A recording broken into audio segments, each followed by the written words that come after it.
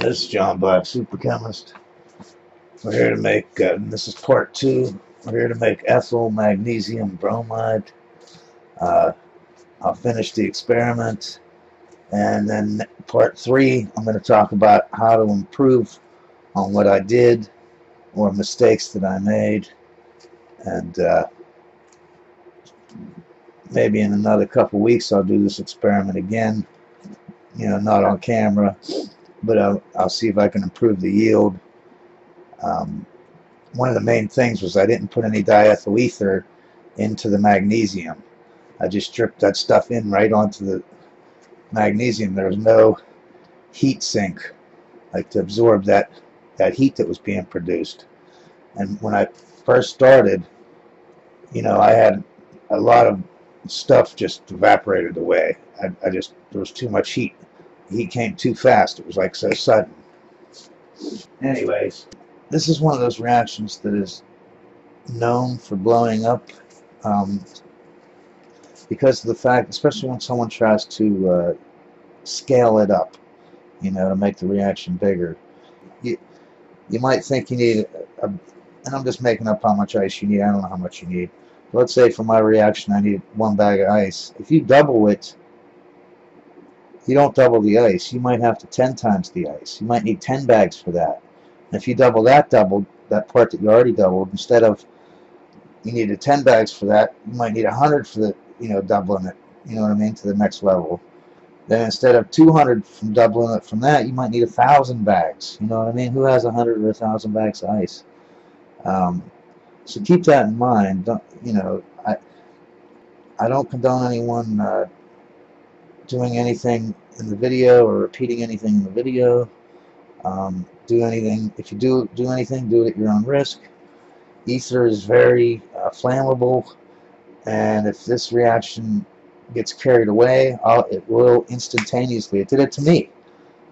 All the ether went all the way up to the condenser, all of it, up to the very top. Well, not all of it, but half of it. And that was when it was already fit. You know, I already had like 200 milliliters in there, and say 150 of it went up into the condenser, all the way to the top, not to the mid part of the whatever. It was trying to escape out through the calcium chloride I had up there. If I didn't have that up there, it probably would have escaped. So, you know, this is a very dangerous experiment. Do it at your own risk.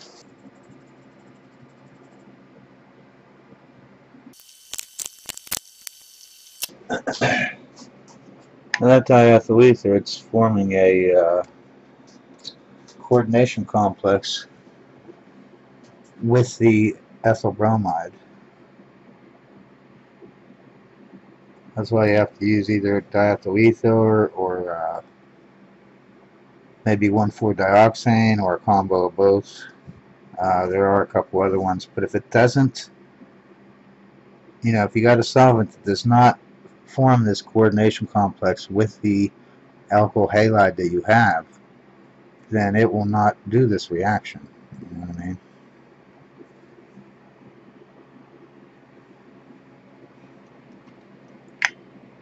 You can see it boiling. And I'll show you it refluxing out of the condenser.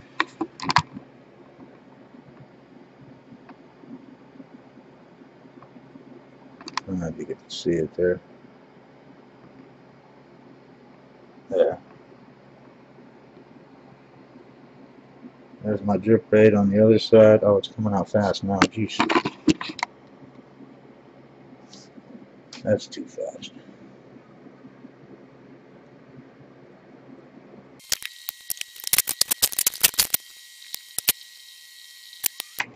Yeah, shut it down. It's getting up to 46, so I just shut off the addition funnel. And I'll wait for it to cool down a couple degrees, and I'll start it dripping again. I could definitely see how this would get out of hand, seeing how when I first started, if I didn't, you know, if I had a big amount there, I would have bumped all my ether out of the apparatus, that's for sure. So lucky I'm starting slow, starting small. That's why it this reaction, people get, it can get carried away real quick too.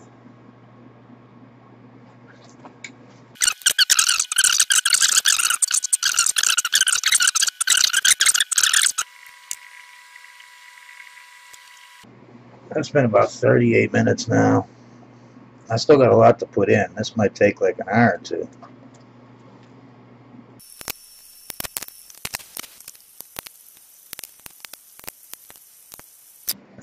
Next time I'm going to use my gram condenser on this. Work a lot better keeping the gases in check. I forgot, I wasn't even thinking about how volatile diethyl ether is. So used to using these lab bed condensers.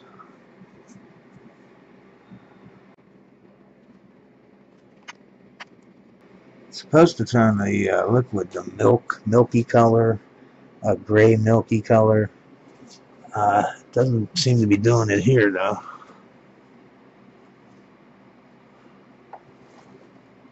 It's just turning the water like black, really. Still clear, but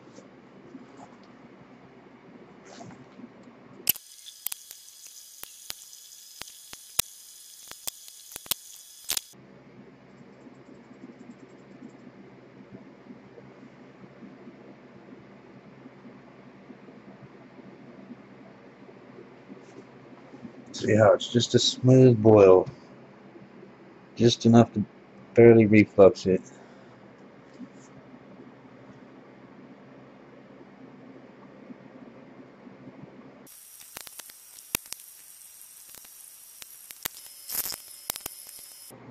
And now it's been 50 minutes. You can see up here. Still got a lot. That much. I probably had like that much to begin with. Looks like half of it's still there. I'd take another 50 minutes just to get the other half in there.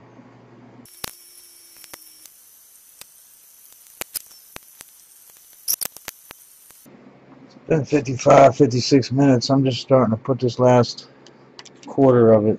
I'm just going to dump it in pretty much. I mean, not dump it in, but you can see the drip rate is really quick now. It's almost streaming in there. Almost scaring me, but it's not building up the temperature. It's still staying at 34. 34.6.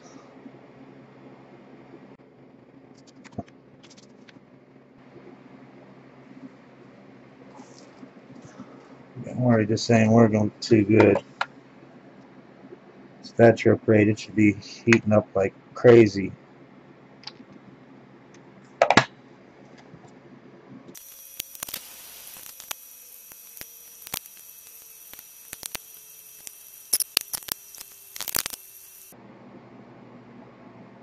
Been about an hour and 5 minutes.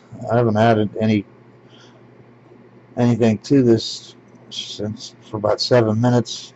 You can see I'm almost done now. It's just a little tiny little bit there.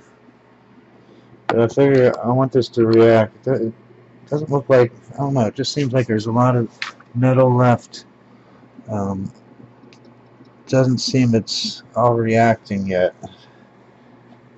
So I'm going to give this time to react before I add in the last little bit.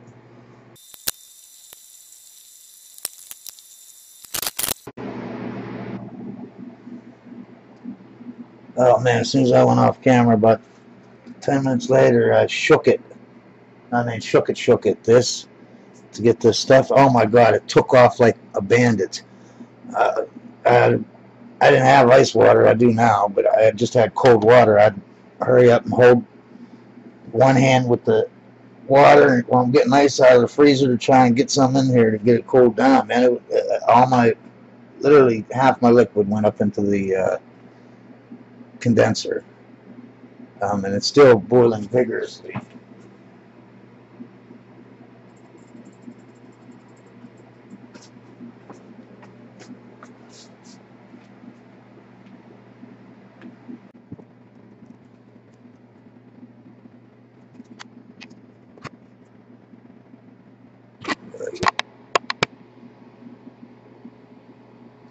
That's from the condenser.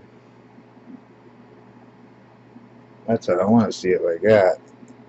I don't want to see it, the whole thing is filled up. You can see it is taking some of my magnesium. This is taking a lot longer than I thought to do this reaction. It's taking forever.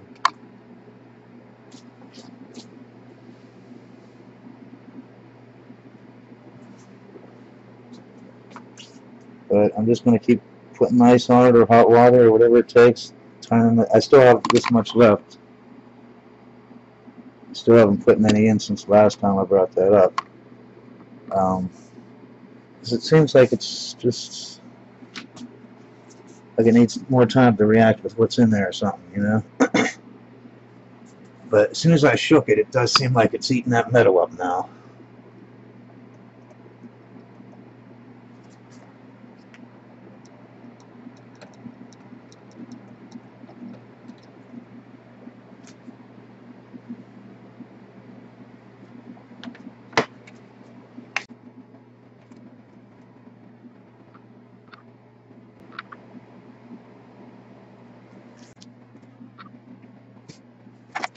Alright, well, I'm just going to let that react more until I see it slowing down or whatever, and then I'll drip some more in.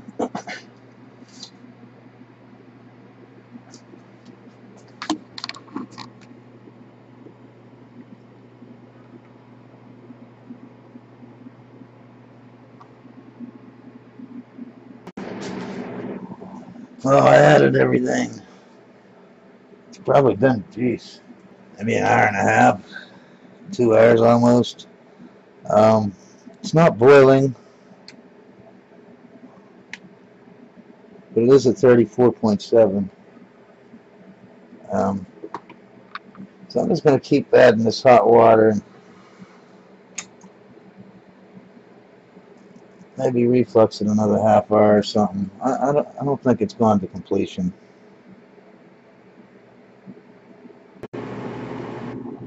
So as soon as I turned the camera off, I shook it. And you can see now it's going crazy. Look at the reflux in there.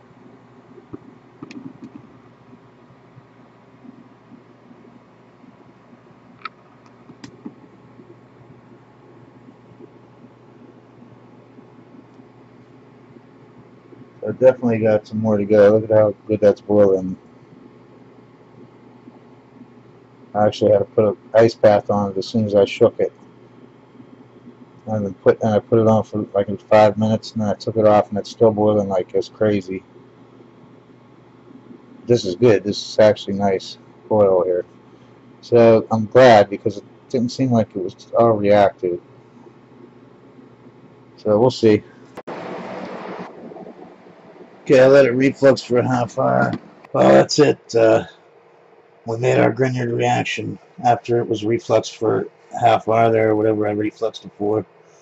We're done. But it still is water sensitive. Water from the air you don't want to get in.